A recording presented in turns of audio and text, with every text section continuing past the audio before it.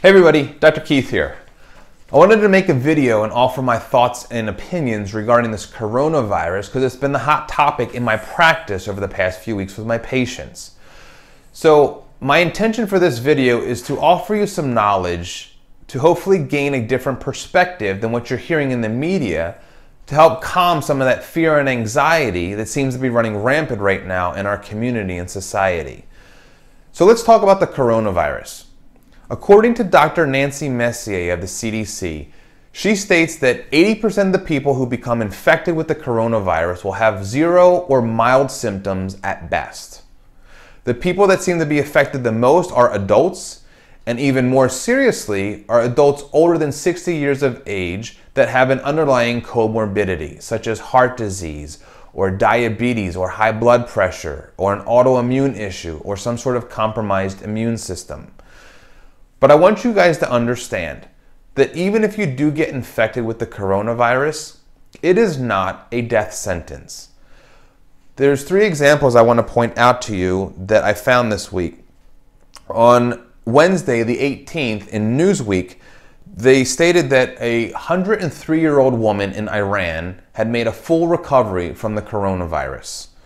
They also stated that a 91-year-old man had also survived after being ill for 3 days and having pre-existing health conditions of asthma and high blood pressure, which increased the risk of complications from the coronavirus. I found another report published from a Chinese news agency on March 7th that stated that a 100-year-old man had a full recovery and been discharged from the hospital in Wuhan after being treated for 13 days. So even though you get infected and you do have symptoms, there is hope of making a full recovery. So to kind of understand and put things in perspective, I wanted to go over some other recent outbreaks just to kind of compare numbers to kind of put your mind at ease a little bit. Now, there was a SARS outbreak back in 2002. Now remember, the SARS, which is also a strain of a coronavirus and is in the corona family, they're kind of the same family but different strains. So the SARS had a worldwide infection of 8,437 people. It caused 813 deaths, and the RO value for the SARS was anywhere between 2.1 to 3.8, depending on the region in which the number was calculated. Now, what is an RO value? The RO value means that if I were infected with the virus, that I could infect anywhere between 2.1 to 3.8 people. So it's kind of a value of how virulent and contagious the virus is. In 2009, the H1N1 outbreak, or the swine flu outbreak, it infected 60.8 million people worldwide. It caused 12,500 deaths, and the RO value was 1.4 to 1.6.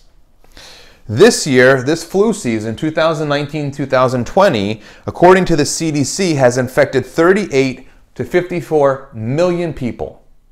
It has caused 23 to 59,000 deaths this season and has an RO value of 1.3 to RO value of 1.3. The coronavirus, according to the Johns Hopkins Interactive Map, has infected worldwide 287,000 people and has killed close to 12,000 deaths. But its RO value is anywhere between 2 to 3. According to the CDC in the US, we have 15,000 infections and have 201 deaths. So just looking at the numbers, you can see that here in the US, we are kind of just at the beginning of this. Are we at the peak yet? Are we past the peak? Who really knows? That's what these upcoming weeks are going to display and see how things unfold. So the coronavirus is a little bit more virulent. It has a little bit more of a fatality rate, but do we need to fear it? No. Do we need to be respectful of it? Yes. We do need to take the right precautions and be proactive with this so that it doesn't grow into a bigger number. Now, the reason why there's all the hysteria and anxiety and panic about this is because this is a new strain that is new to the environment.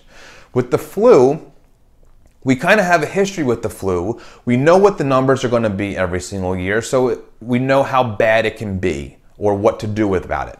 This coronavirus, we don't know how bad the numbers are going to be, so we do need to be careful and take the right precautions with this. So what I want you guys to understand is that flattening the curve, staying at home, respecting this virus and what is happening is really important. Because I saw this one medical doctor and he was stating that in the United States, we have about 100,000 ICU beds available to treat patients. On any given day, 65,000 of them are already spoken for with trauma patients, heart attack patients, stroke, and cancer patients. So that gives about 35,000 beds that are available to treat people with this infection. So we don't want to inundate and flood our system and overwhelm our capacity and capability to treat people that need the care with this. So we do need to be respectful of this virus and what is going on. But I want you guys to understand as well that it's not about getting rid of the virus or killing it. There are literally hundreds of trillions of viruses in our environment. We have more bacteria in our gut and on our skin than we do cells in the human body. So it's not about completely getting rid of all these viruses and bacteria. Your best defense is a strong offense, and keeping your body strong and your immune system strong so that it can keep these things in check. That is what is really important here. Because what are viruses? They are opportunistic in nature. They go after somebody who has a weak constitution or a compromised immune system. So if your immune system is strong, then it doesn't matter what you're exposed to. Your body will be able to handle it. That's what the immune system is designed to do. The last thing I want to address is the fear. When we put all of our energy and focus in buying into this fear that sits outside ourselves, we're literally giving our power away because we're pointing our fingers at the virus. And when we point our fingers at the virus, then we simply become the victim. We lose faith and trust in how powerful the human body really is. Instead of giving into and buying into that fear, why not take our power back? Realize how strong our bodies really are, believe in innate intelligence, because our immune system was designed to handle whatever comes its way. We just need to focus inward and strengthen our immune system so it doesn't matter if you become exposed or infected. Your immune system will be able to handle it very easily. That's what it was designed to do. So let's take our power back and focus on really what we need to do at this moment of time. So I hope this is helpful in helping you guys to understand a little bit more, comparing certain numbers and realizing that there is a lot that we can do.